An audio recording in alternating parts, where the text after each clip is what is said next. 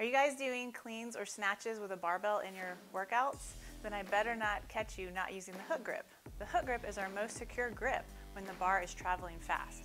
To use the hook grip, we're going to place our thumb down around the bar and then we're going to wrap our fingers around it. This is going to give you a really secure grip.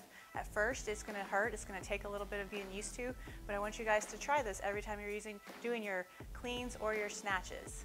Try this at home.